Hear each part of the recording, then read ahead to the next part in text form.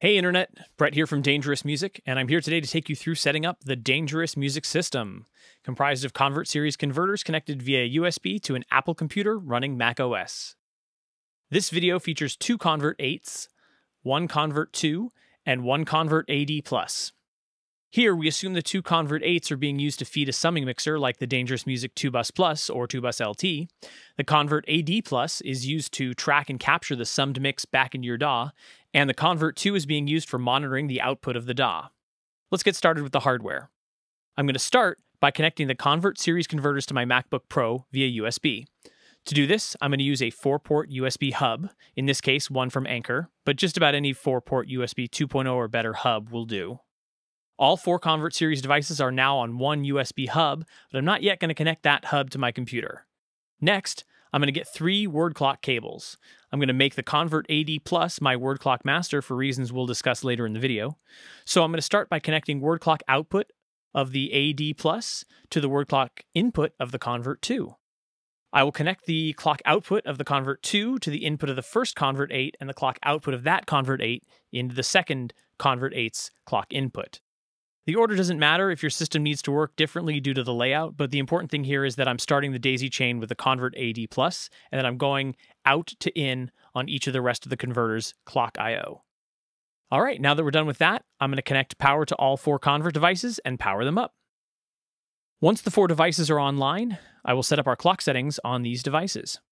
The convert AD Plus's word clock button will be dimly lit by default, which I will keep, indicating that the convert AD Plus is using its dead accurate internal JetPLL clock generator. I will push the word clock button on each of the other convert devices so that they are all brightly lit, indicating that they are clocking from their respective word clock inputs. From here, let's set the sample rate to auto mode on each of the convert 8s and the convert 2 by tapping the sample rate select button until the auto LED lights. Now, when I change the sample rate on my convert AD+, I can see all the other convert devices following. Now that I've verified that, I'm ready to plug the USB hub into my Mac. Immediately, the lights on my convert AD+ will change to show all the sample rate LEDs lit except for one or two, which will blink slowly, indicating the currently running sample rate.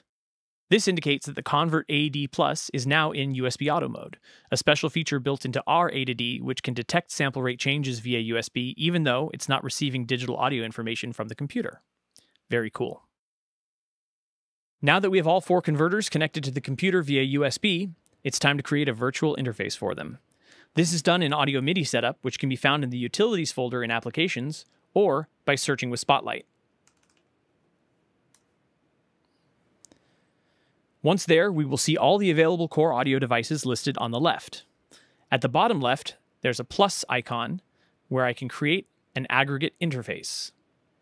By default, this is named Aggregate Device, but I'm going to go ahead and double-click and change this to Dangerous Converts so I remember it easily.